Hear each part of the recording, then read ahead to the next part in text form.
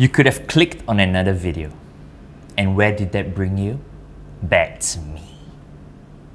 Once again, BenQ has sent us another one of their lovely products for us to review. We're sensing a little bit of a crush here, BenQ. Are you sick and tired of playing on your 27-inch screen? Do you have a plain white wall in your room that stretches 200 inches diagonally? No. Don't worry, brothers and sisters. BenQ got you covered from 60 to 200 inches with its TK700Sti, a 3000 lumens S-tier gaming projector that shines light brighter than your future. The BenQ TK700Sti looks like how I would imagine a projector to be. Squarish, thick, and buttons on the surface. Nothing really screams gamer when you look at it because it's the insides that matter.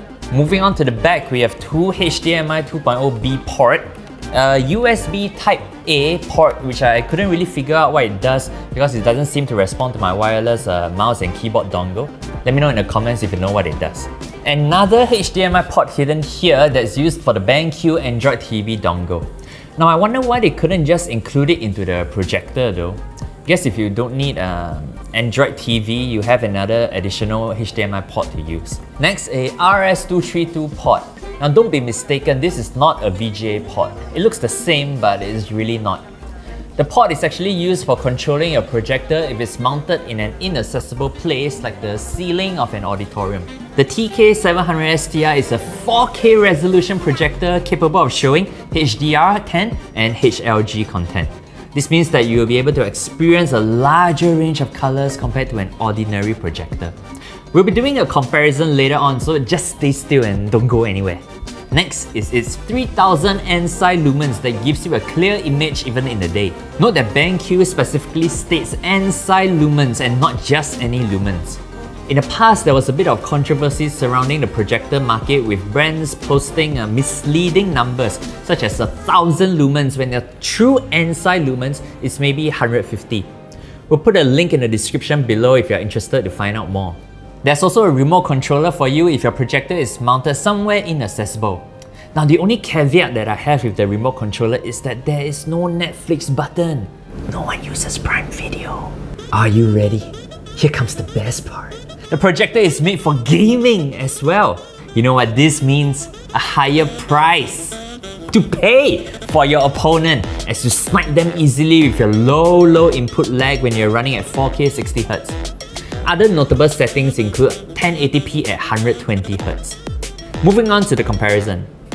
Here we have a cheapo Mirval Y6. And you know what? Take a look at the product description when I bought it.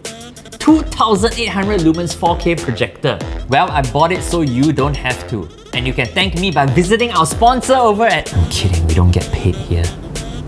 Firstly, a brightness test. Come on man, Mirval, really? 2008? Both projectors went through a factory reset and this image is straight out of the box. I decided to give Mirval a fighting chance by tweaking the brightness setting. But as you can see, it comes nothing close to the BenQ TK700Sti.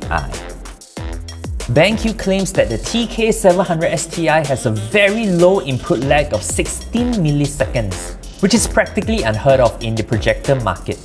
I couldn't find any information on the response time of the Mirval Y6, but projectors on average are about 45 milliseconds. Now, we do not think this is an accurate representation of an input lag comparison, as we are syncing the comparison footage by eye. The correct way is to have some sort of an input lag apparatus that accurately portrays the moment the button is pressed.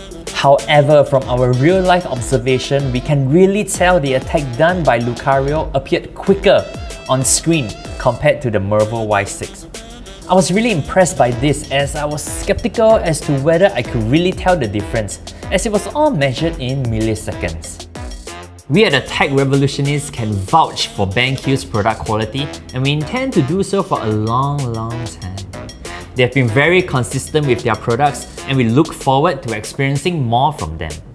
If you like this video, please give us a thumbs up and consider subscribing for more content like this.